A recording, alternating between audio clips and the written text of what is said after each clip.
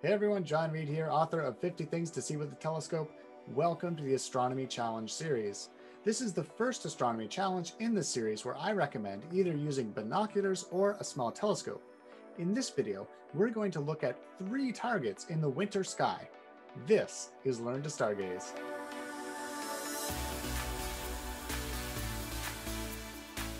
In the last 2 videos, we learned how to use a small telescope and binoculars for stargazing.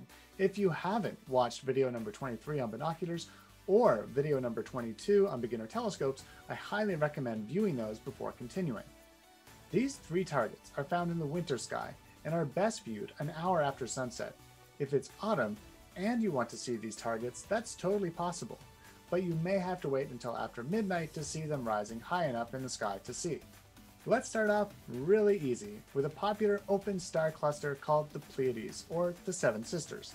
This target is visible without a telescope or binoculars, even from the city. Many people often confuse the Pleiades with the Little Dipper, and I guess based on its shape, you might even nickname it the Little Dipper. Without a telescope, be sure to count the stars.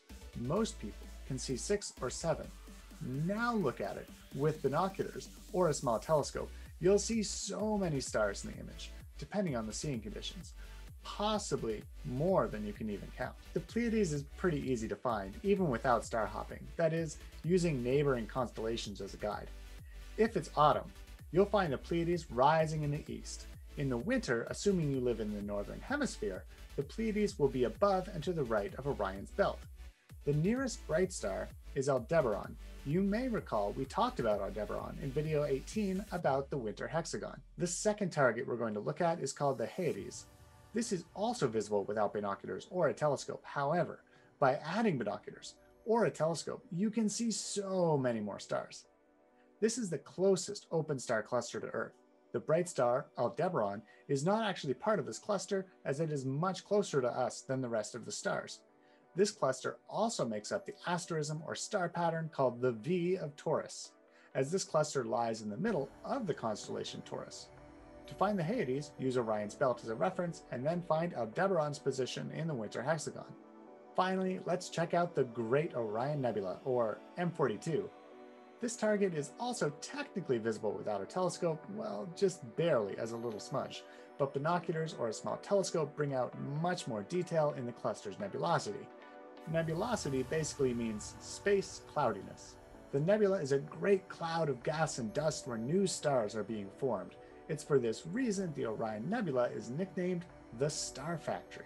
To find the Orion Nebula, first look at Orion's belt, then picture Orion, the mythological hunter. Then picture a sword running down his leg with what looks like these 3 stars. But on closer inspection, you'll find that the middle star in the sword is not a pinpoint of light, but is in fact the nebula itself. Well, if you're following along in the 50 Things to See with a Telescope activity workbook, all 3 of these targets are found on page 33. I highly encourage you to draw what you see through your telescope or through your binoculars, recording your observations in your own unique way. I hope you enjoyed observing the Pleiades, the Pleiades, and the Orion Nebula. Please subscribe so you don't miss the next video, and remember, the future is looking up.